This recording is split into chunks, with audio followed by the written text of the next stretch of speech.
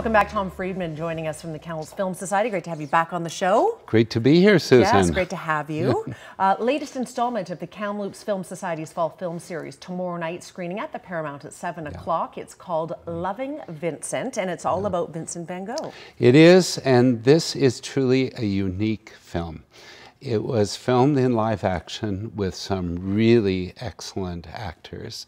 And then what they decided to do is to take the Van Gogh style of art, the Impressionism, and they took 65,000 frames of live action and painted them in the Van Gogh style. So what you see, and you'll see from the trailer, is this incredible animation that's based on Van Gogh's vision of the world. And this film's a Polish UK co-production. The directors have spent 7 years working on this film. That's how long it took to put all of these images together. How long it took. And how many artists? There are 40 artists worked on these frames over that 7-year period. That's a lot of commitment. So it creates a mood that's very much in keeping with the Van Gogh view of the world, but it's also a detective story. How did Van Gogh actually die? He died of a gunshot wound. He claimed in real life that he had shot himself, but there's a lot of suspicion that he was covering up for someone. Interesting. And the film explores the possibilities of, you know, how Van Gogh actually died. Right. No definitive answer as to how he died, but exploring what some of the options could have been on what happened. Exactly. Shall we look at the trailer? Yes. Okay, let's take a look.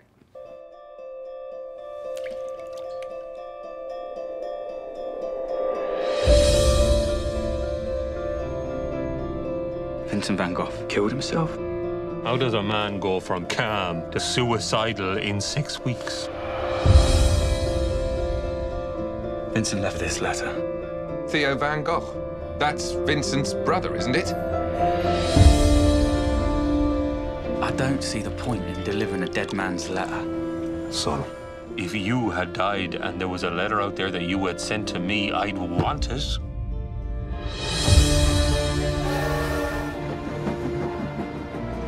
So, what brings you to over there? I want to do something for Vincent. You're not going to stir things up again, are you? You've had quite enough weeping over that nutcase. His neighbours and the police and the whole town against an ill man. Vincent, what have you done? We all knew something was very wrong. Vincent! It's like art come to life, Tom. Yeah, it is. And when you look at some of those images, they are Van Gogh very much paintings. so. Starry Night and the cafe terrace and the bridge. And what obviously the filmmakers have done is created a whole world that's based on the Van Gogh imagery. Yes. And there's some great actors here. Chris O'Dowd, Saoirse Ronan, the Irish actor who was nominated for an Academy Award for Brooklyn. She plays the woman.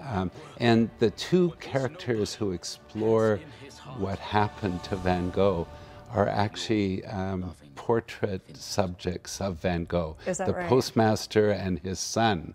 And they take on this search for what the real story is.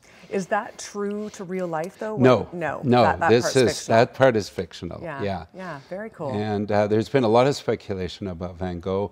They call him a mad genius, but this film really portrays him as a very sensitive, loving person. That's why the title, Love Vincent, particularly in a relationship with his brother Theo.